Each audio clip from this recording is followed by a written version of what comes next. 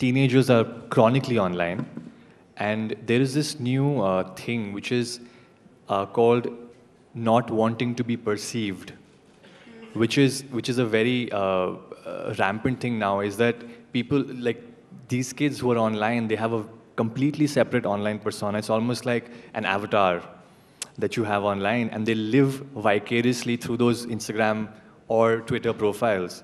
And I think, of course, it will have consequences, good or bad.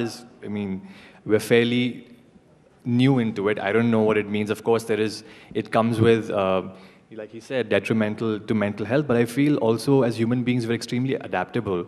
I think I read a study where now, in fact, you can text and walk. Your brain has kind of like tuned you into like being able to walk on or cross the road while texting, because we're just, as human beings, we evolve, we adapt.